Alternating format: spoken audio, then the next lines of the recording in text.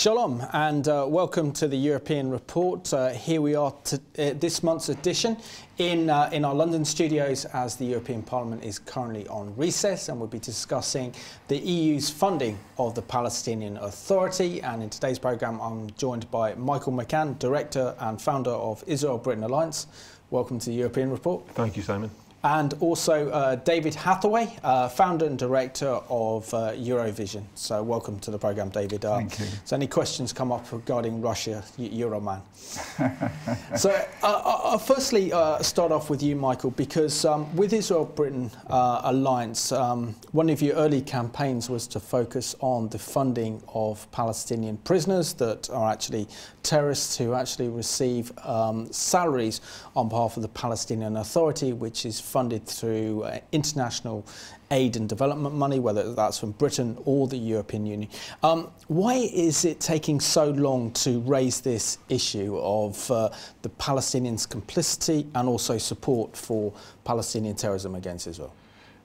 There isn't any doubt the case has been proven on a number of different occasions. The evidence is stacked up against the Palestinian Authority. They themselves admit that they pay their martyrs and their terrorists, people who committed terrible crimes, salaries, not based on the familial need outside the prison. So if a prisoner's got 5 kids under the British system, the welfare system would look after those children while the father was incarcerated. The money is paid on the basis of how heinous the crime is and how long they're serving in prison, and some of the salaries are quite colossal. The case has been made, and I think I've said in a previous show before that when I met with the Palestinian Authority Finance Minister in 2013 and asked him the direct question, do you pay salaries to terrorists in prison based on the length of time that they're serving, based on how heinous their crime has been, his answer was simply, yes, we do. It costs us a lot of money and we'd rather not do it. So it's been proven beyond peradventure that these payments are made. The Palestinian Authority accept it. However, and this gets to the nub of it, if you want the political analysis, the reason that Western governments refuse to do anything about it is because they believe that if they stop the aid, it will close the door off to any possible peace settlement. I believe the contrary. I believe that the status quo, the funding of the current arrangements, means that there'll never be any peace agreements, because the Palestinians or the Arabs have never been forced to look at the necessary steps to make a peace settlement. And because we fund UNRWA and because we fund the Palestinian Authority directly, it allows them to continue their nefarious activities, and therefore it protects the status quo. And until we change that status quo, we'll not see any movements forward for peace. Yeah. And David, maybe a kind of wider question. Why is it that the European Union, particularly when it comes to its foreign policy, seems to single out Israel, whether it's indirectly funding Palestinian terrorism through the Palestinian terrorist prisoner program, or the incitement to violence and terrorism through the Palestinian education system and its media? And at the same time, identifying that the biggest problem seems to be, from the European Union's perspective, is Jewish settlements, either in Judea and Samaria or in Jerusalem. Well, it's a big issue, and it's not just the European Parliament that's involved in this, as you know. My involvement in Israel goes back to 1961, and we've been very active in working and still are. But I can see that it's not only the European Union. The fact is, if the majority of the nations within the European Union were pro-Israel, it would change it. But it's the fact that even in Britain, we have failed Israel. I mean, I've been in meetings celebrating, you know, the Balfour Declaration, very involved in things like that. But we, as a nation, failed Israel many times, failed in the full implementation of the Balfour Declaration. And what concerns me is that while we're still in the European Union, that we don't raise a voice in opposition to this, which we should do. But you see, we're allowing, particularly in universities and other areas, a great deal of anti-Semitism. And when you look at the Labour Party today, so it's not just a matter within the European Parliament, it's the support generally for the Palestinians. And of course, as you know, a lot of it comes down through replacement theology. And working as I do, actually, with the Israeli Knesset, I have friends there and I speak in the Knesset sometimes, what I'm aware of is the problem, because there are many people, even in Israel, who don't accept the legitimacy of the Israeli state. For example, the Orthodox Jews say that Israel is not what it should be. It's a secular state. And of course it is. I mean, Tel Aviv, and I felt a lot of missions in Tel Aviv. Tel Aviv boasts that it's the gay pride capital of the world. So what you've got to understand is yes, I know we're dealing with this question, and I agree with you that it's wrong that the Palestinians are funding, but it's a wider question of the general acceptance of Israel. Absolutely. And Michael, I've got some information here. As of January, the EU pledged to increase its spending to the Palestinian Authority to 42.5 million to bridge the gap between the withdrawal of US funding to the Palestinian Authority by the Trump administration and to fill that gap. Now, considering that the EU now is predominantly the main funder of the Palestinian Authority, isn't it essential then that the European Commission and the European institutions do their best to ensure that money is not used to fund or support or incite terrorism against Israel? Of course, the answer to that question is yes, but do you have any confidence it's going to happen? Absolutely not. The actual figure, that's the additional money that you're referring to, it's actually 300 million euros a year, so it's now over 300 million euros a year. I agree entirely with what David said. It's much wider than just the European Union.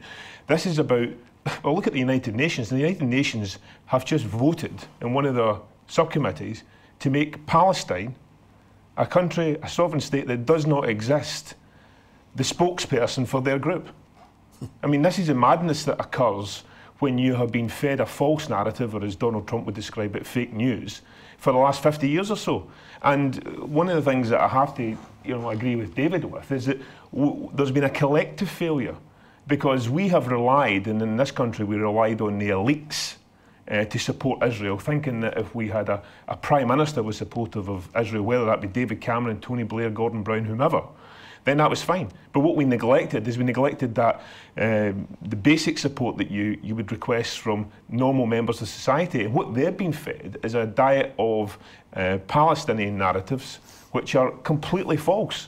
And I think we have to get back to the basics and remind people that the Arab nations were offered a state in 1937 through the Peel Commission. They were offered a state in 1947 through Resolution 181. They refused in both occasions, started 3 wars in 48, 67 and 73, and then when they realised that they couldn't defeat Israel militarily, they then resorted to terrorism. Now, anyone who looked at that history as a bystander and was asked to make an assessment about who's right and who's wrong could only reach the conclusion that Israel was right and that the Arab nations, who then rebadged as Palestinians, were wrong. But somehow we've got to a position in 2018 where the nations of Europe believe that somehow Israel is responsible for all of this. So we have to make sure that we get our narrative out there and put the tough questions to them. So, for example, when I had a suggestion yesterday that by an organisation called CABU, which has now been tweeted all over the place by people like Tommy Shepherd, who's an MP in Scotland, saying that the Israeli government is preventing Palestinian cancer patients getting treatment. Now, that's pretty outrageous if it was true, but it's not true. What's actually happening is that the Palestinian Authority are not granting these individuals, these people who are sick, permits to leave their area to go to Israel and get the treatment. And secondly, the Palestinian Authority are refusing to pay for the treatment. So they want to get all the money that we supply in terms of aid, and they want Israel to pay for the treatment, for medical care for the citizens that they're responsible for. Quite frankly, you could not make this up. It's utter madness. And perhaps if they spent less in terror and guns and bullets, things that can harm mankind, and then employed it and used it to help their own citizens, we'd be in a far better place. That's the sort of cynical nonsense that has to get exposed. Absolutely. So let's have a look now at this report suggesting why there's an urgent need to stop the funding of the Palestinian Authority. If I told you that Palestinian terrorists receive a governmental monthly salary and that that salary is much more than the average salary of a Palestinian worker, you would probably think I was crazy. But this is exactly what is happening. The Palestinian Authority is funneling annually hundreds of millions of dollars to terrorists and to their families. In 2016, that amount came to $300 million, according to figures available in the Palestinian Authority public budget. The PA institutionalized sponsoring terror against Israel, with approximately 7% of their annual budget allocated to the cause of rewarding terrorism. How does one get a pay raise in this system? The longer you spend in prison, the more you're paid. In other words, the worse the crime, the more the cash. These payments reflect the Palestinian attitude towards Zionism. In their view, the struggle against Zionism is the essence of being a Palestinian, and therefore every way of fighting Zionism is justified. The law, according to which these payments are made, refers to these convicted terrorists as the fighting sector within the Palestinian society. Not only are these payments illegal under international law and contradict the Oslo Accords, but they are fundamentally immoral. Yet foreign aid from Western nations and organizations continue pouring into the Palestinian Authority. Donors ignore this uncomfortable reality because they are worried that opposing the Palestinian Authority in its practice of paying for terrorism will further radicalize Palestinians. But the opposite is true. Palestinians perceive this readiness to turn a blind eye to funding terrorism as a green light to continue terror and education in hate. This constitutes the major obstacle to peace. And in order to overcome it, the international community must demand an end to these payments. I'm Yossi Cooperwasser, Director of the Project on Middle East Regional Developments in the Jerusalem Center for Public Affairs. And that goes a long way to explaining many of the issues at stake here. David, when we look at the peace process, particularly with the start of the Israeli-Palestinian peace negotiations known as the Oslo Accords back in 1993, it was as if the international community, until really the Israeli Prime Minister Benjamin Netanyahu in, was it 2007, identified the incitement to terrorism and the incitement to violence and the complete brainwashing of Palestinian Arabs by Yasser Arafat. Do you think this is probably the main reason why we now have an entire generation that have been fed this hatred and lies about Israel, to the extent that the highest honour anyone can be within Palestinian Authority is a shaheed or a suicide bomber, is making peace negotiations between the Israelis and the Palestinians in a settlement so much more difficult? Well, of course, it's true. It is. But, I mean, there are two things to this. What people don't realize is this. There are so many Islamic schools in Britain, and the BBC did a lot of research into it. Every single textbook used in those schools is printed in Saudi Arabia. And because they're in Arabic, you can't check the content. But if you check the content, even here in Britain, you've got this same attitude. But you see, when you look at Israel, and I've had a number of debates with the parliamentarians there, because as you know, in Israel, there is this division as to whether they should surrender the West Bank or not. But my experience of Israel goes back to 1961, when I was running a travel company. I was the only one taking buses all the way from England to Israel with thousands of tourists. But in the period from 61, when I was taking tourists right through to the Six-Day War in 67, there was no agreement between the two sides. In fact, Jerusalem was, of course, as you know, divided, and my tourists were being shot at. If they were in Israel, they were being shot at from the Arab side. And also, when we went to Galilee, up in the north, half of Galilee was actually in Syria. And we used to send tourists on a boat across the lake to a restaurant, and I had to drive the bus empty round to pick them up under shell fire. So, you know, we're looking at a situation now, but I'm saying that it didn't originate with the Six-Day War. It's been in existence the whole time. And I mean, you go back to 48. I mean, there was no easy position for Israel. Israel had to fight for its identity. But then you come to the whole question of who actually owns the land. And you'll find I've just read recently that actually under law, under Islam, individuals could not actually own land. It belonged to the state. So many of these spurious claims for land and saying, well, you're building on Palestinian land belonging to so on, doesn't actually apply. But the whole thing is this: when you look at it, as I've had to do over the years, there never will be a peaceful settlement, because how can you make any peace agreement with Hamas when Hamas does not accept the existence of Israel? So really, it's a fundamental question, and I don't think there is any political solution to it. Michael, what do you make of the Trump administration's decision here back in January? This is the US State Department announced it was withholding $65 million of a planned $125 million funding payment to UNRWA, and in 2017 UNRWA's annual budget was $1 billion. And the US contributed $360 million. And he's also put out a number of different tweets over that period of time to say that you know, the Palestinian Authority's got to stop funding terrorism and stop attacking the United States, otherwise we'll stop funding you completely. Is President Trump taking the right decision in terms of dealing with this conflict? Yes, he is.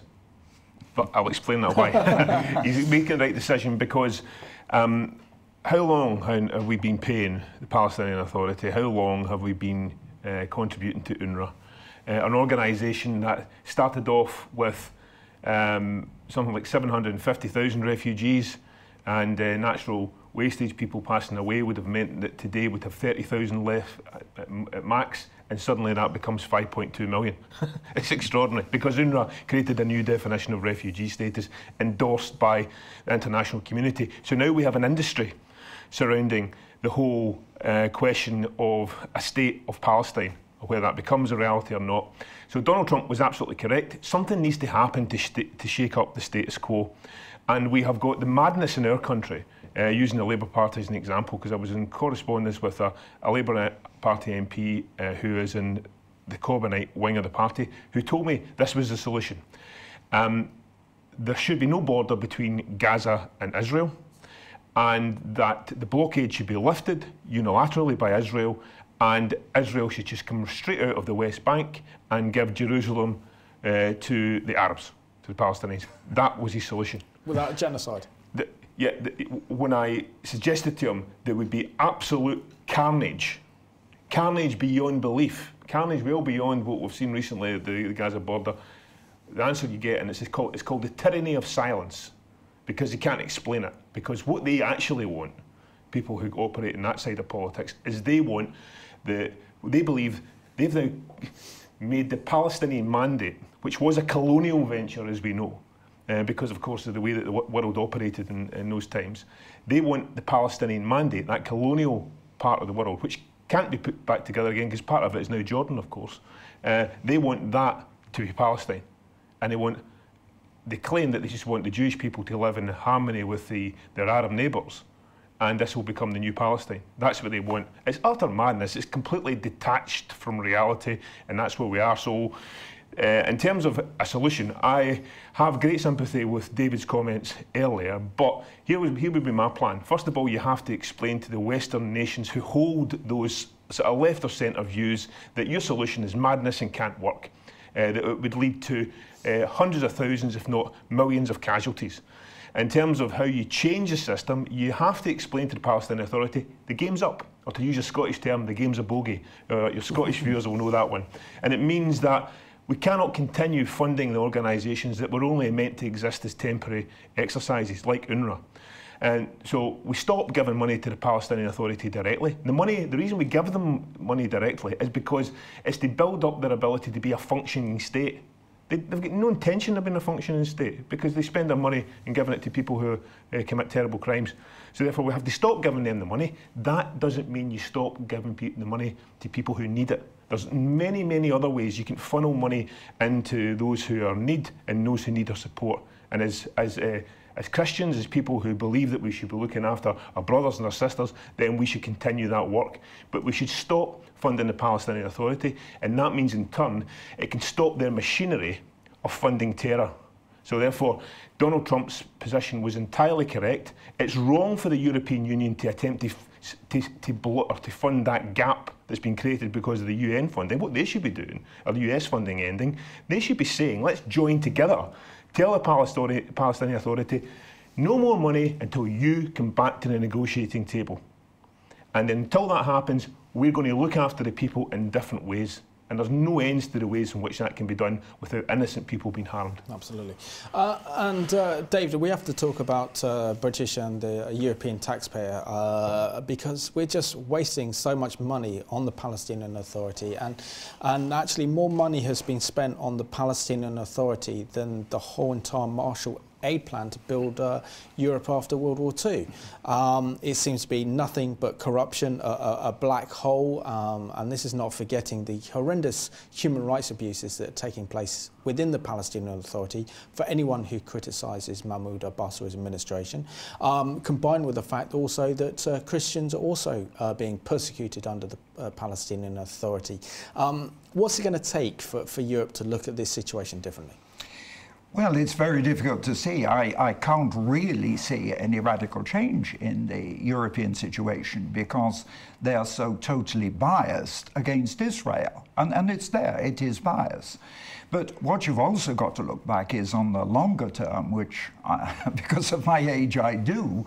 A lot of the fault was in the beginning when, after the First World War, we had, with France, control of the area under mandate. But what we did in dividing the whole of the Middle East was wrong in the sense we didn't take recognition of the different sects, the different groupings, and hence the fact that you got different religious groupings within one nation. And that really is what, first of all, sparked off the trouble. And then, of course, when the Jews come into it as well, you've got a real mixture.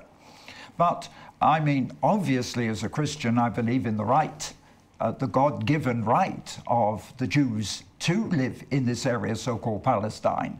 And I would dispute the rights of the so-called Palestinians for claim over that territory. But when it comes to funding, then you've also got to look at the boycott in this country of Israeli goods if they're produced in the Palestinian territory. Now, to me, that's a contradiction because the goods are produced by Palestinians, if you want, by Arabs, in territory controlled by Israel. So if you have a boycott in this country, it's not only funding, it's a great deal more than this. It's the undercurrent that when you have such publicity over boycotting goods from Israel, even though they're made by Palestinians, you're undermining the whole thing. It's a nightmare, and I don't see any solution to the problem until the return of Christ. And I think sometimes, as Christians, we've got to look beyond the present problems and see that the only solution, and there is a solution, and I don't think it's far away, because with my I would spend quite a long time talking about the involvement of Russia in this, because I've debated the question of why Russia has become involved technically against Israel in supporting Assad and Iran. But when you've got not only the European Union, but you've got America comes into it, you've got Russia comes into it.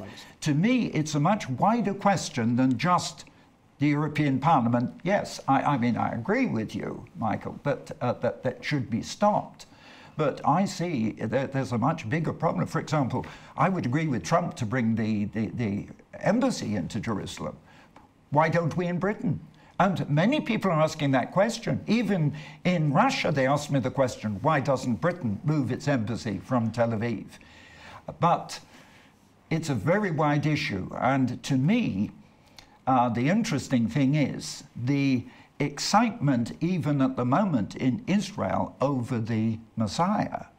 And there is a very strong feeling amongst Jews that the coming of the Messiah is close. I believe it is. I don't think there will be a solution because the Bible says that God would make Jerusalem a stumbling block to all the nations. And it's going to go on until Jesus comes back. Michael, I think we got lost about 3 minutes of the programme left. So in a practical way, how should our viewers respond to our taxes being used to support Palestinian terrorism and reward Palestinian terrorists for murders, hideous murders against ordinary Israelis? I don't want to mix my metaphors, but Rome wasn't built in a day in terms of defeating false narratives. We let the ground be taken over by the Palestinian narrative. First of all, even calling it a Palestinian narrative, because the Jewish people could equally call themselves Palestinians if they wanted to describe themselves in that mandate-type territory. So therefore, in terms of moving this ahead, we just have to keep on. I mean, it might feel as if you're hitting your head against a brick wall. You're not. We have to keep on, brick by brick, taking down the arguments. Because this is a simple point. The Palestinian Authority receives all this money. It receives it from the European Union, from Britain, from Norway, from all the different countries in the EU. Remember, we're giving them money bilaterally as well as multilaterally through the EU and the World Bank and various other organisations. So therefore, if we can win that argument and demonstrate to people that, look, you can't all say that you're not giving the Palestinian Authority money for terrorism, because it's coming from somewhere. So it's either coming from the Norwegians, the British, the US, the EU. The bottom line is we're all collectively responsible, because we're all putting something into the pot which they're then taking out and giving to terrorists. So we have to keep on blasting this argument. Final point, there's been a report released today by the International Development Committee about the exploitation of individuals who are worked by men exploiting women in the aid programme. Completely correct, 100% accurate. Something had to be done about it. But the International Development Committee of our Parliament has refused to look at the question of the aid we give to the Palestinian Authority, which has been abused. That is an absolute outrage in our democracy, and we will not stop until it's addressed. Really want to thank you all for watching August's edition of the European Report, and we will have a role and responsibility to play as taxpayers to ensure that our taxes are not being used to fund Palestinian terrorism against Israel, or to incite terrorism, or to pay Palestinian terrorists in Israeli prisons with our money. And so therefore we need to put more pressure on the EU and its institutions, including the British government, to ensure they don't fund terrorism. So thank you for watching today's European Report.